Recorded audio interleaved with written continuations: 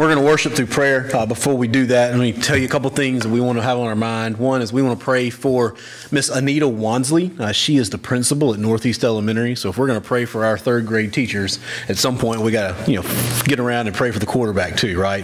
Anita's an incredible Christian woman that has done a great job of putting together a loving staff there. And we want to pray for her, especially this week. She gets the week off, right? That she would be blessed with that and rejuvenated to come back to the responsibility that she has.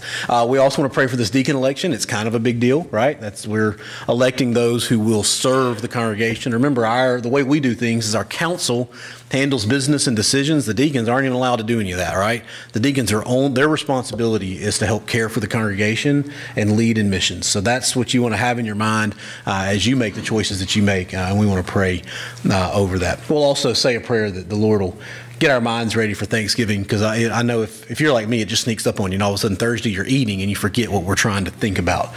So we'll ask the Lord to kind of get our minds right with that this week. Let's pray. Father, it's good to be in your house. It's good to be with your people. And we ask that you would provide health and healing for our families that aren't here, that are sick, that you would be with them, and that they would know that we are thinking about them and missing them, and our love would be transmitted to them.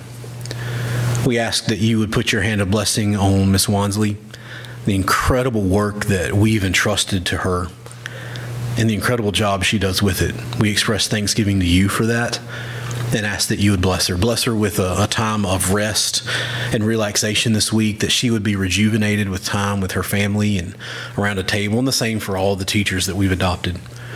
That you would bless them with the energy, and bless her with the energy she needs to come back and to lead well through the end of the year. I ask that you would give us wisdom and guidance and insight as each of us use our right and responsibility to make a decision to elect deacons for next year. That you would help us to be thoughtful in the way we do it. That you would guide and bless the decisions that are made. We trust that you work through that process and then follow you and follow your guidance in it.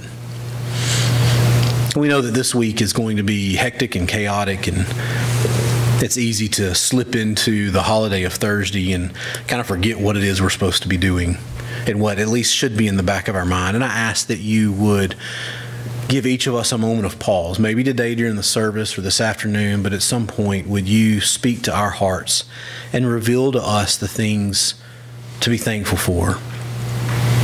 The blessings that you have provided for us that maybe we don't see every day, that aren't obvious, and that you would reveal them in a way that it's so clear to us that that is you being gracious and loving to us, and that we would respond in worship and in thanksgiving. We ask your blessings on this week, on this holiday, with our Advent season that starts next Sunday, and that you will be glorified in everything that we do. And we ask that in Jesus' name. Amen. This is our last chance to think about the kingdom of God, at least for a couple of weeks, and it's our last chance for me to trick you into saying a prayer, right? And then finding out what it is that you just prayed about. So we're going to do what we've done for the last several weeks. I want to ask that you would pray with me the Lord's Prayer, emphasizing what I consider the pinnacle of that. Thy kingdom come and thy will be done on earth as it is in heaven. And then we're going to look at a passage in Matthew that shows us what that kingdom looks like and what it is we've just asked the Lord to do. So let's pray together.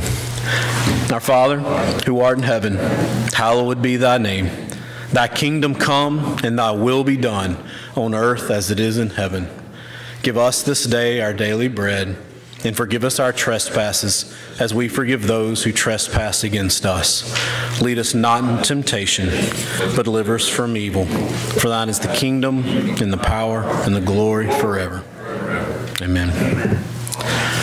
All right, so this is our last time of a 5 or 6 weeks thinking about the kingdom of God, and obviously what our main thought has been the ethic of the kingdom of God. How do we live as citizens? And let's just stop and make sure we kind of piece all the puzzles together. I mean, all the pieces of the puzzle together before we grab the last piece and think about what is it that we know, all right? First off, we know that the kingdom of God is never anything that like we expect, right? And I hope you've caught on to that every time we stand up here on Sunday, it's like, yeah, that's not what I thought that was going to be. That's not what the rest of the world thought it was going to be. That every time we stop and think about the kingdom of God, Jesus is like, hey, surprise, I do things differently from what you were thinking. One of the things that's really important, especially as we look at the passage from Matthew 25 for today, is to remember that with the kingdom of God, judgment comes, right? That Christ has come and established his kingdom, and one day he will come and return, and in that return, there's going to be an act of judgment. And we don't like that. We don't talk about it much, but we cannot ignore the fact that judgment is coming, which means that each one of us, everyone, will answer to the way in which we have taken advantage of opportunities or squandered opportunities or treated people. The stewardship we talked about last week, you will answer to that someday. And then the final kind of overarching theme is that the kingdom of God is something that exists already and yet is not yet complete, right? It's not yet finished because Christ establishes it. It is here, and you and I are citizens of it. It lives in you and in me. But it's not complete. And God's ultimate authority and reign over the things of this world has not been fully realized, which means that still some things happen here the way he doesn't want them to happen. Some things happen here that aren't according to the way we understand right and wrong, because that battle is still being played out, although the victory has already been established. So we know that about the kingdom of God. And then under those assumptions of what we know about the kingdom, and under primarily that assumption that the kingdom of God is something that it's already here, meaning that it lives within us, it's present in the church, and you and I, as citizens of the kingdom of God, therefore have to live as citizens of that kingdom in a world that may or may not care or recognize or look anything like the way we think the world should be. We've explored the ethics of what that looks like. How do we live as citizens, as sort of like aliens in a world that are part of a different kingdom? Some of the things that we've caught on to, and I'm building, right? Let's just stay with me. I'm building, let you see the big picture, is that we're influencers. We started there in Matthew 5. We are salt and light, right? You and I are designed. We are here for the purpose of influencing the world around us. And the whole thought behind everything that we've talked about in the last month and a half is that we are working to bring about the kingdom of God on earth as it is in heaven. We pray that, and then we work to bring it about in the way that we live. And we know that that's not something you and I will probably ever see completely done, but in small things. We think about the life and the ministry of Jesus. He brought about the kingdom in very small places. He saves this person's life, and he changes this person's life. He doesn't do it in massive, sweeping organizational change. It's one instance and one person at a time. And you and I continue that ministry. We continue that work of bringing about the kingdom on earth as it is in heaven in small ways. Part of that means that we are stewards of the talents, if you remember from last week, to be responsible for the things that God has given to us and to use them for kingdom ministry. Overall, the ethic that we have brought on to, and then that builds us into this week, is that as citizens of the kingdom, our ethic is to, in all instances, put other people first. All right? So everything that we do, and every thought that we make, and every decision that we make, every time we come to a moral decision, the kingdom answer to that is going to be the sacrifice of self for the benefit of someone else, right? That we put other people first because that's what Christ has done for you and for me. And that brings us to our final parable in Matthew 25. We're looking at the parable of the sheep and the goats. Now I'll tell you, obviously I've had to pick and choose a couple, but almost every single parable Jesus says, especially in the Gospel of Matthew, starts with the kingdom of heaven is like, or the kingdom of God is like. Parables are the primary tool through which Jesus reveals the kingdom to us. So you can go back and study this, to your heart's extent. But we're going to look at the sheep and the goats as our final installment in this series. I want you to read it with me. So Matthew 25, start in verse 31. When the Son of Man comes in his glory, and all the angels with him, he will sit on his glorious throne. What's he talking about, right? This is the judgment that is coming, the return of Christ, the consummation of the kingdom, the not yet being fully realized. So that's what we're seeing. He says in verse 32, all the nations will be gathered before him, and he will separate the people one from another as a shepherd separates the sheep from the goats. He'll put the sheep on his right and the goats on his left. And then the king will say to those on his right, come, you who are blessed by my Father, take your inheritance, the kingdom prepared for you since the creation of the world. For I was hungry, and you gave me something to eat. I was thirsty, and you gave me something to drink. I was a stranger, and you invited me in. I needed clothes, and you clothed me. I was sick, and you took care of me. I was in prison, and you came to visit me. And then the righteous will answer him, Lord, when did we see you hungry and feed you, or thirsty and give you something to drink? When did we see you as a stranger, invite you in, or needing clothes and clothe you? When did we see you sick or in prison or go to visit you? And the king will reply, truly I tell you, whatever you did for one of the least of these brothers or sisters of mine, you did for me. And then he'll say to those on his left, Depart from me, you who are cursed, into the eternal fire prepared for the devil and his angels. For I was hungry, and you gave me nothing to eat. And I was thirsty, and you gave me nothing to drink. I was a stranger, and you didn't invite me in. I needed clothes. You did not clothe me. I was sick and in prison. You didn't look after me.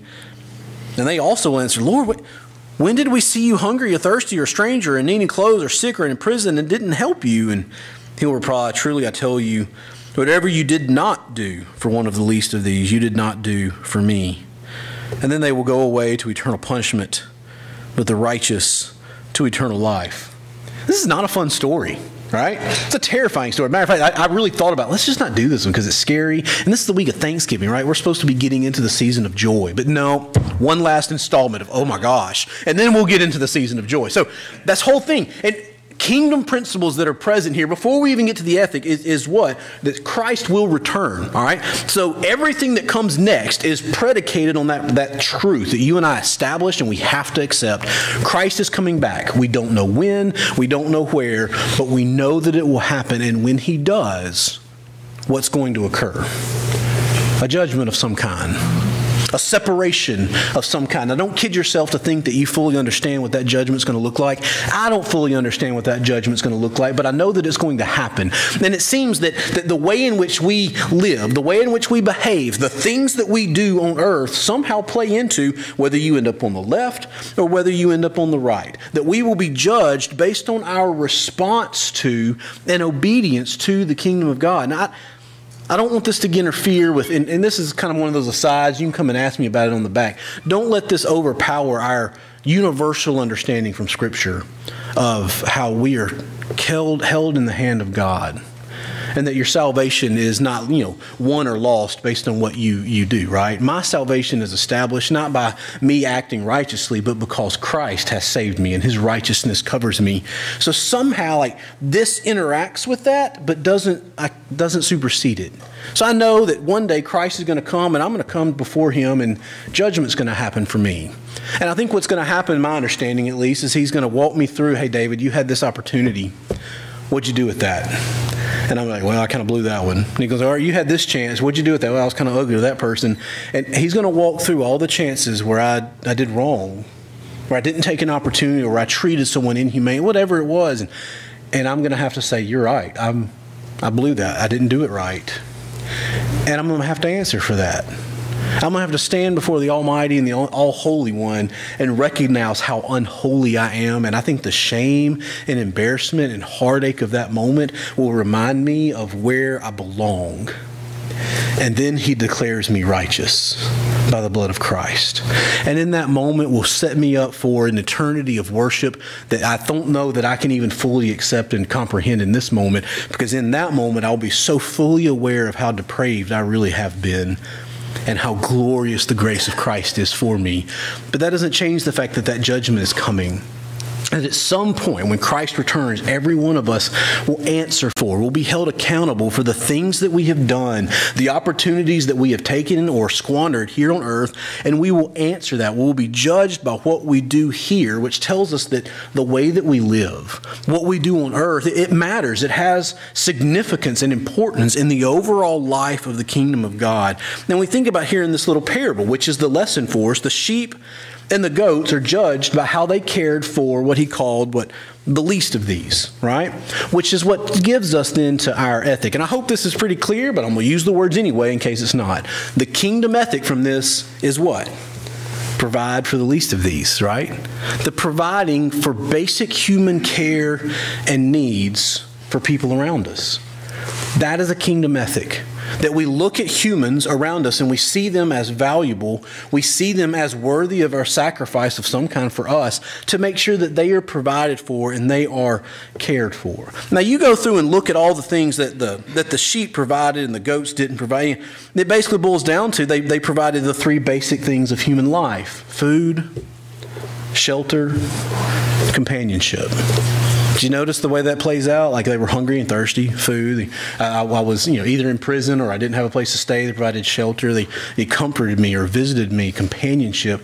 Those are the three things that you and I cannot live without. If you don't eat or drink, what happens? You die. If you don't get protection from the elements around you, what happens? You die. If you don't have any form of human interaction or companionship, what happens? You die.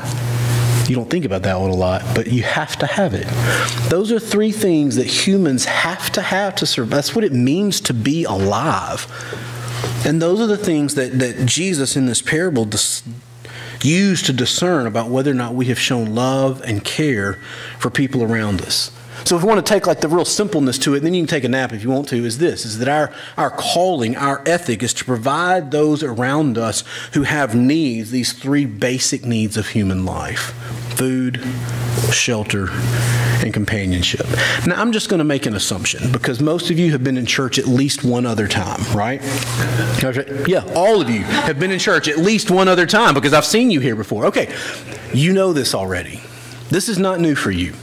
That we, as citizens of the kingdom of God, are to care for and to provide for the basic needs of other people, those basic human, and we do that, right? We've got a thing of food back here that's ready to go. I've got a stuff that's in my office right now that's going to the school. We are doing that, and truth is we're doing it pretty well and should feel good about it. But then there's a question here, and this is where things get ugly for us, and we have to work with it, is who do we do that for? We know I'm supposed to provide for those around me. I'm supposed to meet the needs of those who are needy. But who is needy? How do I define what he uses here in the phrase, the least of these? Who are the least of these? Well, that breaks down really into two questions. The first question is this: Is Jesus telling us that we're supposed to do this for like Christian brothers and sisters, like just within the family? Or is it supposed to be more universally applied? Are we responsible to do that to everyone that's around us? Well, and truth is, this is a big conversation. Theologians have argued about this for years and trying to understand what words are used here and how it plays out in other texts. But there's a lot of evidence here There's a lot of evidence for sure, and I'll just say this because it's fun, is that we're responsible to care for one another in the family, right? There's a lot of evidence even to say that we're supposed to care for the ministers and the missionaries and the pastors and the things who provide leadership and take risks on behalf of the kingdom and the church, and we have responsibility to care for them and to provide for them. But think about what the overall teaching of Scripture is. What do you hear over and over and over again, Old Testament and New Testament, when it comes to caring for other people? It's pretty universal. It outright is universal. That the overall teaching of Scripture is to care for the poor, for the least of these. It's just a general phrase. Like, for instance, there's a proverb. It's Proverb chapter 21, all right? It says this: if a man shuts his ears to the cry of the poor, he too will cry out and not be answered. So what Proverbs does best is it puts us back in our lab. Like, if I cry out, I want somebody to hear me, right? Like, I want you to notice that I'm in pain. Well, the same thing is, if you shut your ears to those who are in need, that means no one's going to hear you and you in need. It's an impetus, it's a push to care for the poor in general. And then we think about Christ's ministry. Think about the way that Jesus lived his life. Jesus cared for the poor during his ministry. He didn't care who they were. He didn't care if they were Roman, Jewish, whatever, Gentile. He saw someone in need, and he had compassion on them. Matter of fact, if you go back and read through the Gospels, you're going to see that phrase over and over and over again, where Jesus sees someone who's struggling, sick, poor, dead, whatever it is, and it's going to say that he sees the person and he has compassion. There's not any other qualifier there. It's just compassion on a human who is hurting. And we think about most of his miracles were compassion miracles towards those who had some kind of need. And there wasn't any qualifier there. It wasn't just for the 12 that were following him around, what we would understand as the church in that day. So the answer to question number one is, who are the least of these? Well, it's not just within the family. I think that's an automatic. But the requirement for kingdom ethic of care and providing for needs is more of a universal thing, that we look for the least of these everywhere and provide care and love for them. But then that brings us to another question that gets really, really touchy. Does everybody deserve it? Does everyone deserve my compassion?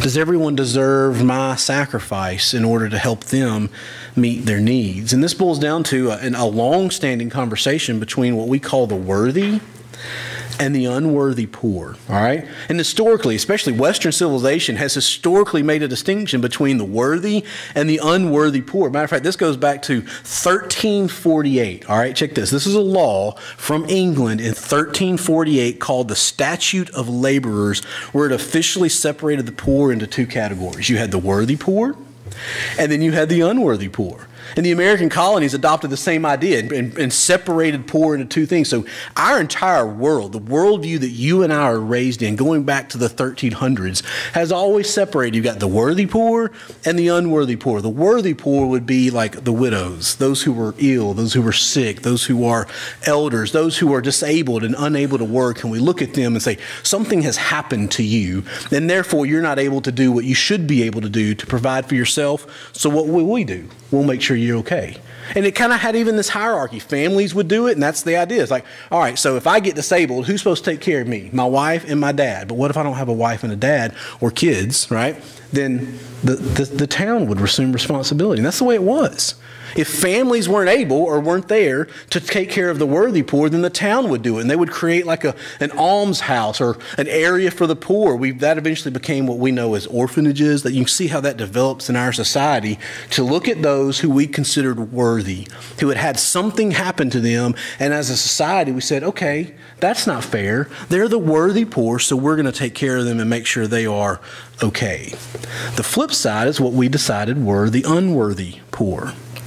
What we would call able-bodied, unemployed people, right? Criminals, strangers, the guys that are sitting on their front porch all day smoking something that you're not supposed to have instead of going to work. You know what I'm saying? Those kind of guys. And we look at them, it's like, you could be doing something. You could be adding something to society. You could at least be taking care of yourself, so I shouldn't have to take care of you. So we considered them as even useless and unworthy. So we saw them, you could be handling for yourself, so therefore we're not going to assume responsibility for it. So what, as a society, that we do is we would arrest them, we would make them to slaves, we would put them to work, or in the very worst, would send them out of town. You've heard old histories about that. Just, we ran somebody out of town, out into the wilderness, never to be seen again, and just didn't care about it anymore because they were unworthy, and now they're out of sight, and now they're out of mind. Doesn't that just seem right? It does. It does. Like, it seems right. Like, I think about, all right, I work, what am I, like 60, 65 hours a week at this point? That gives me X number of dollars and X number of free time. And if I've only got X number of dollars and X number of free time, how am I going to, I'm not going to spend that on everybody, right? I'm only going to spend that money to help someone who is worthy. Because some people deserve our help because they can't help themselves. And some people are just lazy. And I'm thinking, no, you're lazy. I don't want to help you because I've been busting it all week. Why are you not just busting it all week? And it just eats us up. I know it eats you. It eats me up when I see people take advantage of a system, or lazy, or entitled. Y'all know where I work. I work in West Jackson. I see this every day where they're just lazy. And I'm like, what are you doing? I don't want to help you.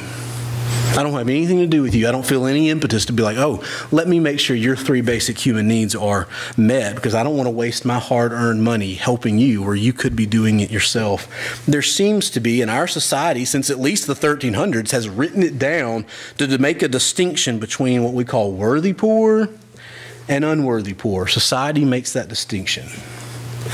Now, here's the problem. Scripture doesn't. Society makes that distinction. I even make that distinction. But Scripture doesn't. And you and I, as followers of Jesus and citizens of the kingdom of God, find this to be our ultimate authority.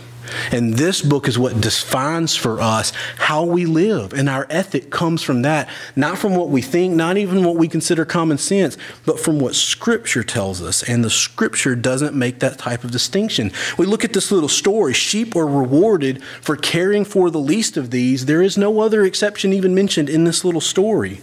So when we care for others, when we care for those, whether we consider them worthy or unworthy, it doesn't matter. It's as if we cared for Christ himself. And that's the way Jesus lays it out in this story, and that's it. The ethic just stops there. And this is one of those places where, man, we just kind of get, kicked in the face and have to deal with it. Because you and I, for the last 700 and something years, have said, this is the way it is. I only have X number of resources, so I'm only going to give them to the worthy. And those who are unworthy, well, you make your own bed, so be it. But then we read the Bible. And Scripture speaks against our common sense. Scripture speaks against what we assume is right and wrong, and instead reveals to us what is actually right and wrong. And that's one of those places where the kingdom gets weird sometimes. Because often the ethic coming from the kingdom of God, who follow a Lord who sacrifices himself for the benefit of the people who tried to kill him, doesn't make sense.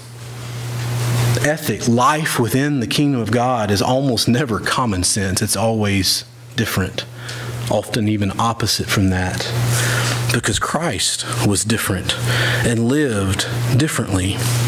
And what we do is in creating, and this is where the theology plays into this, in creating the division between, say, worthy and unworthy, what we've done is we have then put ourselves in the seat of judge.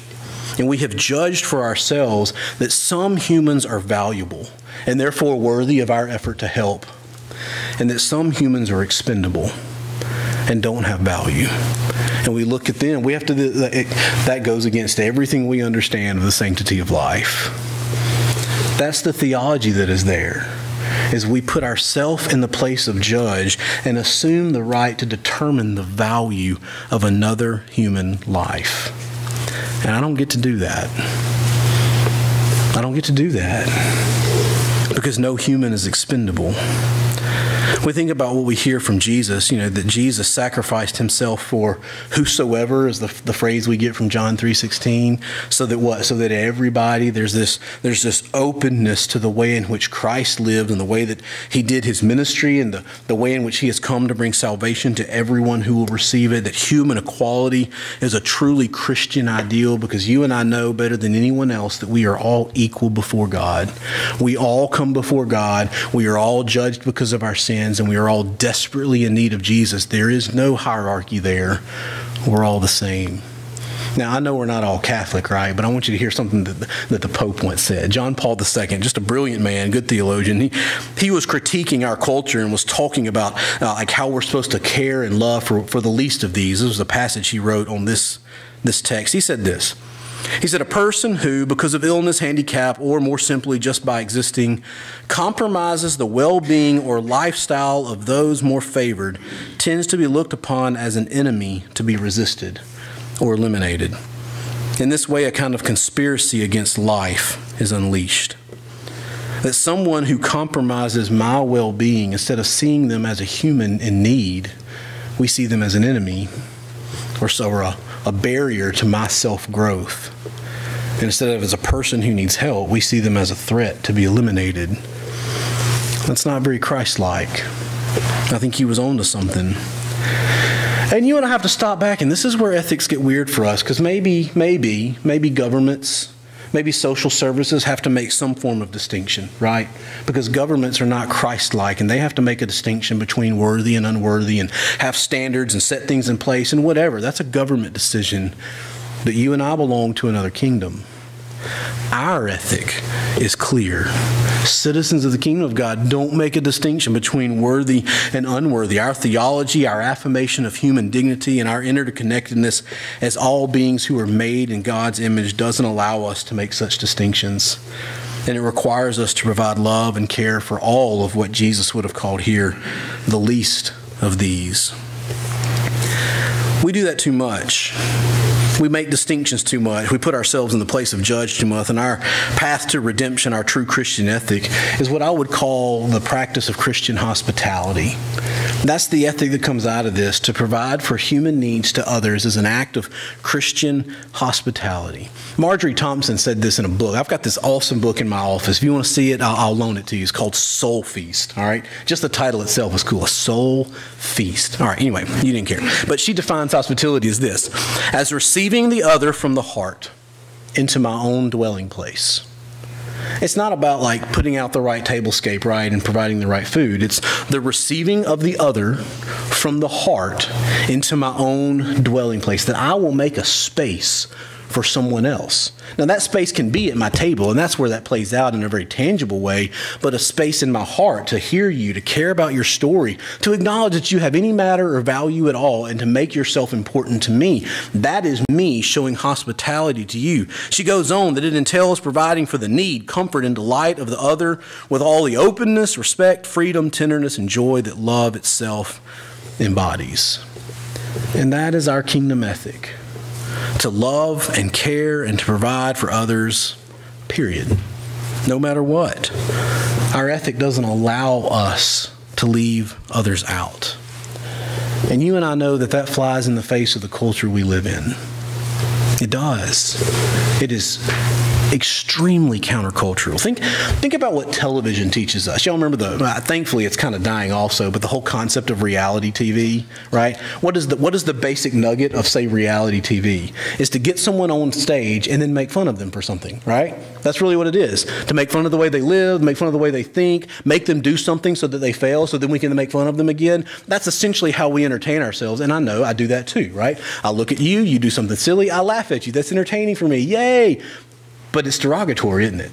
Like, even in our sense of entertainment, we do the same thing in sitcoms and dramas, and even like our morning news shows. You get up and watch, the Today Show or Good Morning America, whatever it is you like to watch in the morning. What is it they're doing? They're putting others in their place and making sure they know where they are, and then we advance ourselves at the expense of other people. This is how we do business. This is how we entertain ourselves.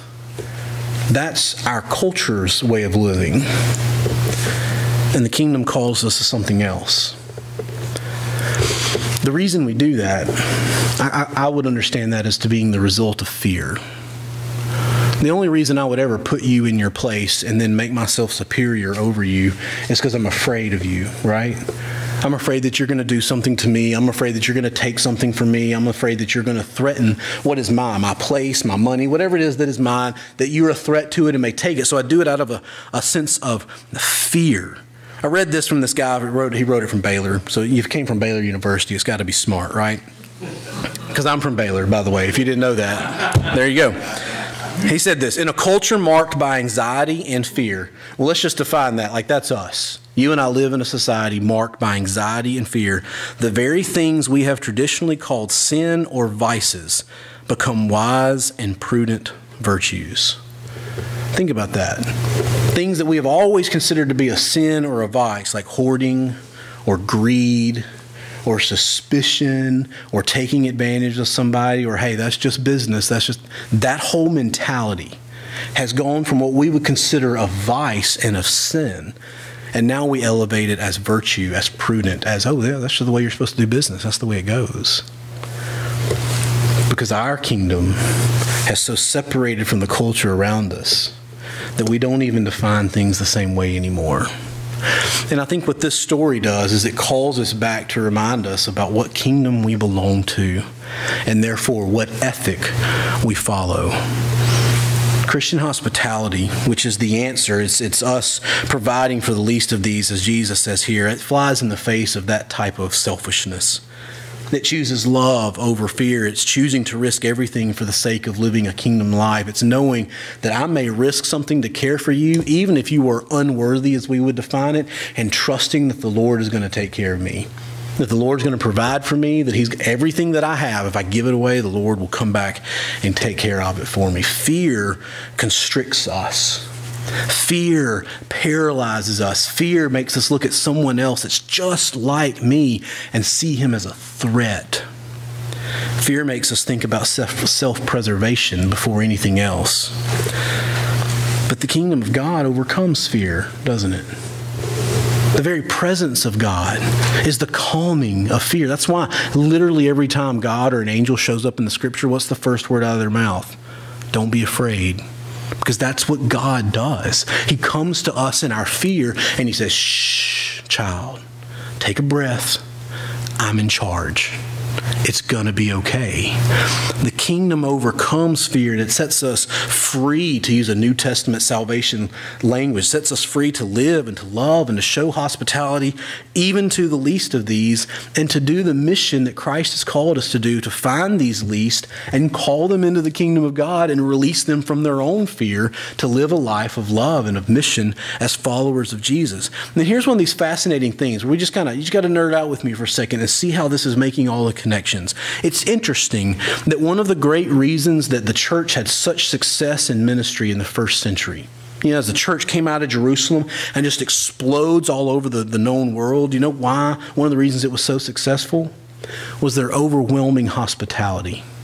Christians were so incredibly hospitable that the Gentiles and the pagans of Rome and of Greece were like, what is wrong with these people?